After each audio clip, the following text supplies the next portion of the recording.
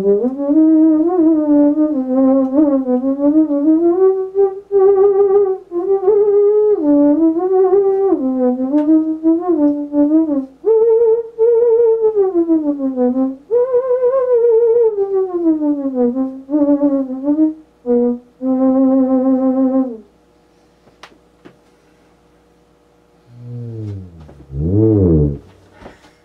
time we started the FastTrak series. We defined the technique quartet, we defined the 3 rules for ear training, and you tried exercise A. Exercise A was like dipping your toe in the water to see if it's too cold or too hot. And today we're going to do exercises B, C, and D, which is going to be like jumping headfirst off of a cliff into the water. But truth be told, exercise A may have struck you as a little more difficult than you thought it was going to be, and that's okay. Assuming you recorded yourself, how did you do?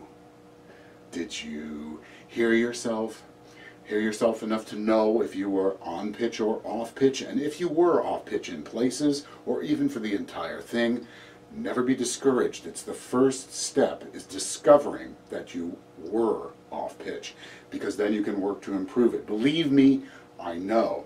Many years ago, I played an entire hour-long concert for an audience of about 300 people, completely off-key the entire time, and I never realized it.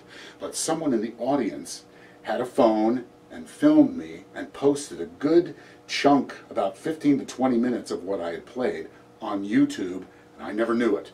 A friend of mine alerted me and told me what was going on, and I went and found it and watched, and I was completely shocked. I was horrible. I was sharp the entire time. I contacted the person, luckily, that had posted it, and since it had been posted without my permission or without even my knowledge, I asked if it could be, I asked nicely if it could be taken down, and it was, but not soon enough, because a number of people on one of the Theremin forums had seen it, and there was a thread started about, oh boy, was he off key. I had to respond, and what did I say? I said, no excuses. I was off key the entire time. I was totally sharp, and I was never able to explain how that happened. But from that point on, when I practiced, I always recorded myself, because I was committed to hearing what I was playing the same way I would hear it as if I were just listening to myself play without playing it. And it began to work. This is what you can do for yourself. Now we're going to do exercises B, C, and D. Exercise B is based on precisely the same thing we were doing before, sliding into notes. But let me give you this painfully obvious fact. Many of you, when you got your theremin, you put it together and you started trying to play. And it's fun. It's just plain fun. But here is a painfully obvious concept which I need to tell you about, because it is the basis of ear training, and that concept is anywhere you hold your hand still is a musical note. Put my hand down here and pick a choice at random. That's a musical note. Another one at random. It just happens to be an octave higher. Same note, but an octave higher. Almost the same note. There we go. Anywhere you hold your hand still is a musical note. Keep that in the back of your mind as you do these exercises. Okay? Anywhere I hold my hand still is a musical note. Make sure you always hold your hand still long enough to hear the note you're trying for. All right, exercise B. Same exact exercise, except now we're going to play a song that about 99.99999% of you all know. It is the birthday song, and we're only going to play the first 6 notes. Da, da, da, da, da, da. 6 notes, that's all we're going to do. You slide into each note, hold it, and move on to the next. So, I'm going to choose us a random pitch, and we'll start there. You can match me and follow along, or match me and listen, but eventually you'll see what happens here. Okay, here we go. Choose a pitch at random. There we go. That's going to be my starting note.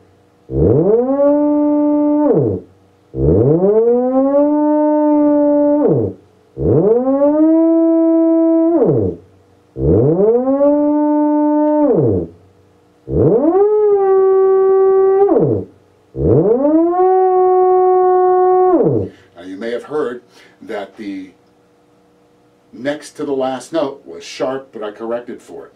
This can happen. Most beginning thereminists, if you've been playing a day, a few weeks, even a few months, remember this second principle. Keep it in the back of your head. The pitches are usually closer together than you think. And many thereminists, including myself, as you just saw, overshoot the location of the note. And when you do that, just correct back and get that note and hold it till you're sure you've got the right note. All right, now it's time for you to do this on your own. Okay, I'm going to give you a starting pitch. Match that pitch, please. Now, pause the video and practice the birthday song, just the first 6 notes, 5 times in a row. You can try it at different speeds. You can try it slow, you can try it fast, but always slide into the note.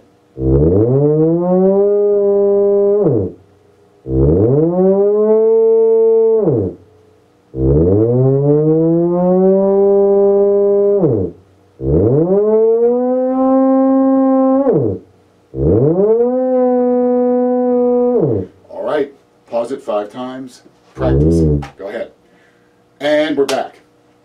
Exercise C. Exercise C is precisely the same thing.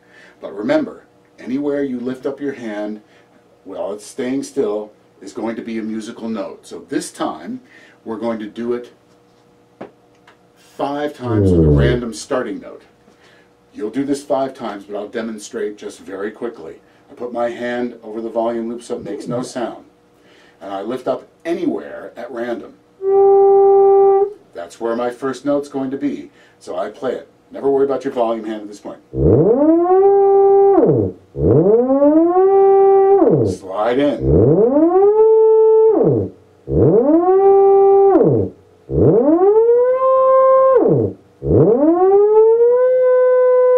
Now the next time I do it, I put my hand down, place my hand anywhere. That's my starting note.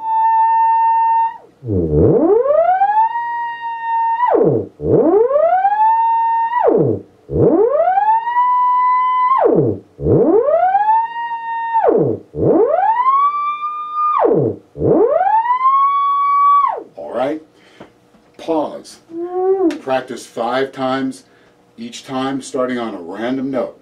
Pause the video, 5 times through, first 6 notes of the birthday song. Go. And we're back again.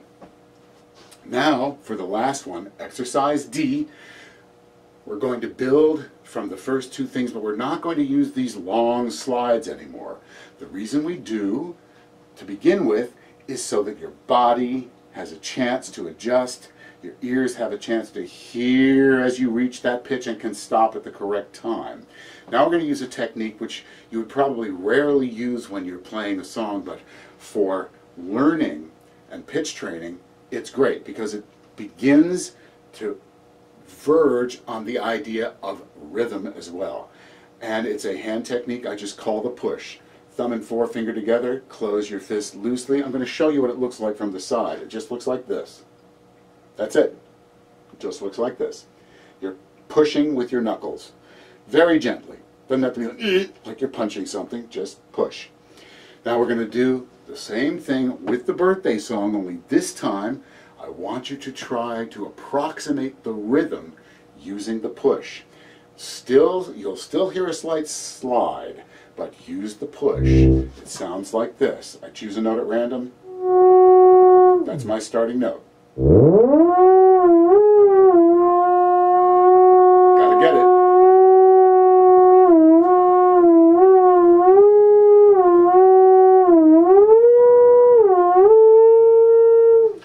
It takes a little getting used to, but eventually you can build it up to a quite faster speed.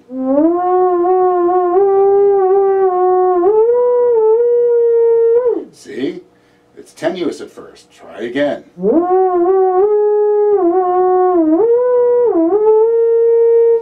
Each time you do it, it's going to improve. So I want you to use the push. Looks like this again. It's just a wrist action. Use the push. Practice 5 times, each time on a random note of your choice. So here it is.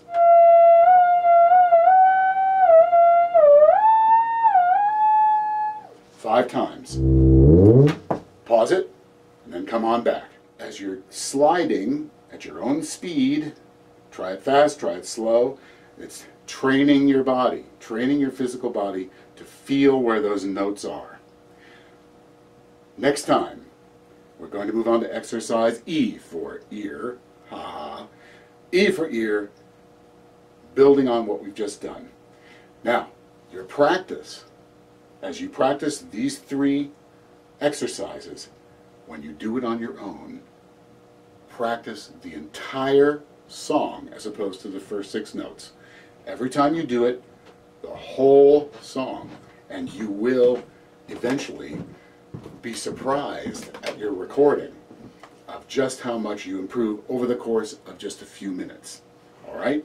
Next time, exercise E. I'll be here.